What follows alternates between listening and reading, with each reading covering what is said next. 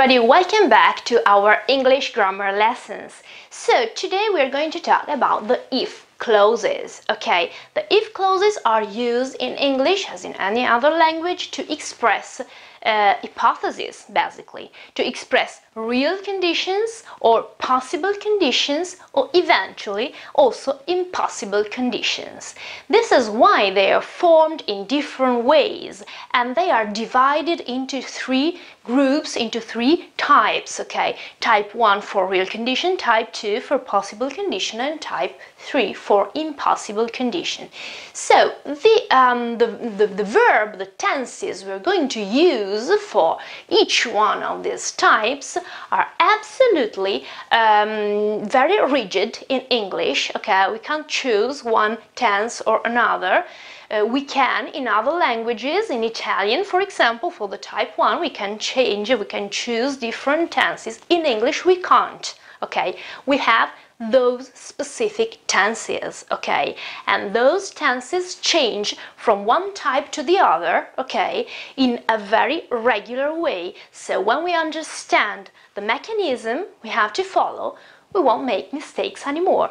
So let's see what we are talking about. First of all, type 1, real conditions, so something that can really happen in life, okay.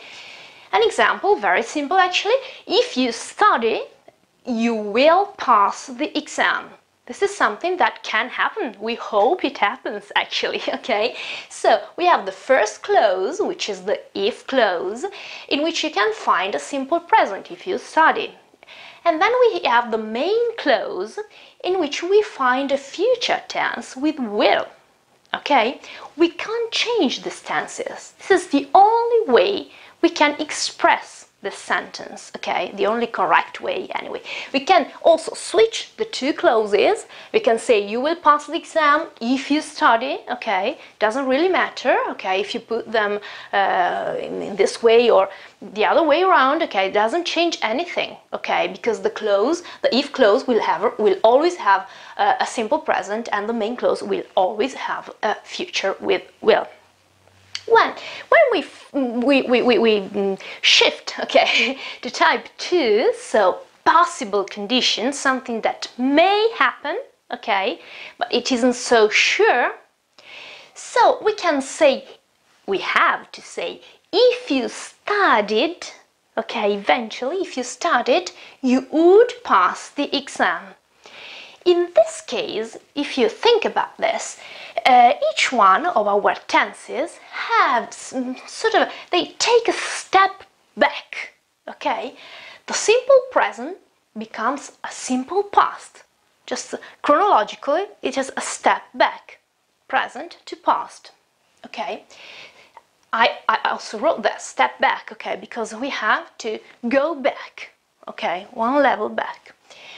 Same goes for the main clause. Will pass, which is a future, becomes would pass, which is a present conditional. The way we form the present conditional is with would, which is the past form of will, plus the infinitive, which is the same.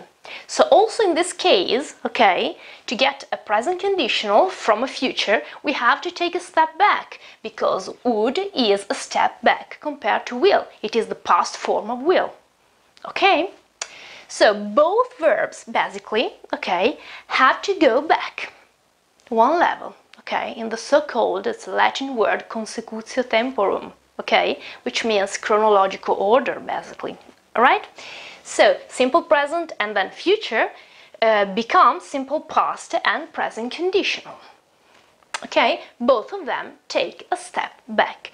Same goes, okay, when we shift from the type 2 to type 3. So, impossible conditions. When are we talking about an impossible condition? When something could have happened in the past, but it didn't.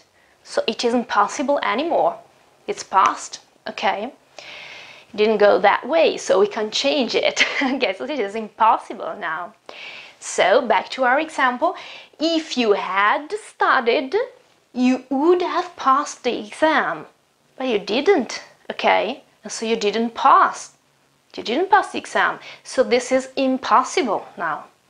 Also in this case, we have to take a step back. Again, you follow my arrow here, step back. So from simple past to the past perfect, pay attention, because a very common mistake is about using here the present perfect. Present perfect isn't a step back compared to simple past. They are on the same level, okay? We've talked about them a lot in my previous videos. They are just on the same chronological level. You choose, you pick one or the other depending on the context of the sentence. Okay, if the action is concluded, it's finished, then you use the simple past. Whether it isn't finished or eventually it is finished, but consequences are expressed here in the present, so you use the present perfect, but they are absolutely on the same level. To go back in time, you have to use the past perfect. How can you form the past perfect? It's absolutely similar to the present perfect. You just have to use the simple past of the auxiliary verb have. So it isn't have studied, but had studied. It's incredibly simple, actually, no? So past perfect, which is a step back, okay, compared to simple past, and the same goes for present conditional that becomes past conditional. Obviously, the name says it all, okay? From present conditional to past conditional, it is obviously one level back, okay, backwards. How can we form the past conditional? We use would again, because obviously would is always used in order to form conditionals, but the infinitive will change here, okay? It becomes a past infinitive. So in this case, okay, would is the same because it can't change actually, and the verb which will actually take that step back in order to form the past conditional is the infinitive. The tense that changes is the infinitive, okay? From a present infinitive, pass, okay? A base form actually because it's infinitive without to. Okay, and past infinitive, okay, which is formed by the auxiliary have and the past participle. Just a quick reminder, okay, the past participle is formed adding ed to the base form for regular verbs, and for irregular verbs you have to pick the third form of the tab of irregular verbs, obviously.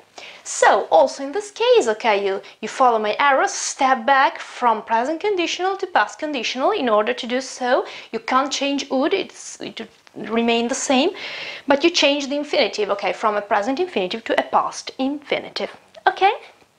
So just another little detail I can add is that you can't just use would to form the conditional, but also other, for example, modal verbs like could, okay, like should, for example, but the tense is obviously absolutely the same, okay? I don't know, I can make an example. If it was sunny, okay, if it was sunny outside, you should go to the seaside, okay? You should go, okay? It's healthy, it's good, it's fun to go, okay? You should go, or you could go, okay? So the first one is a sort of an advice. The second is a possibility, okay? So you can also change, and instead of using would, you can use should, or you can use could, okay? You can also use might if you prefer. They are all conditional forms of modal verbs. Then another last thing actually, can we mix, okay, the different types together? Sometimes we can. Okay, let's imagine, for example, that you're having your exam now, I'm your teacher, and I tell you, if you had studied type 3, okay, you haven't, so this is impossible, it's impossible condition, okay? If you had studied before, you would know the answer now, so type 2. In this case, I used for the first part for the if clause, if you had studied a type 3, so a past perfect, and you would know the answer, okay, you would know the answer now, so it's type 2 and it's a present conditional. This, or I could also say you could answer now, okay? In this case, I'm using a modal verb. So there could be also mixed forms, okay, but they are probably a little more difficult if you just think about this sort of a fixed structure, okay, you will never make mistakes again. So just remember, okay, for the type 1, the if clause, simple present, main clause, future. Then type 2, take a step back, so if clause with simple past and main clause with present conditional. Then type 3, it's impossible conditions, so step back again, if clause with past perfect and main clause with past conditional. So this is a very short resume, but I hope it is useful for you to understand, okay? And if you have any questions or any doubts, please just leave me a comment below and I will be absolutely glad to answer.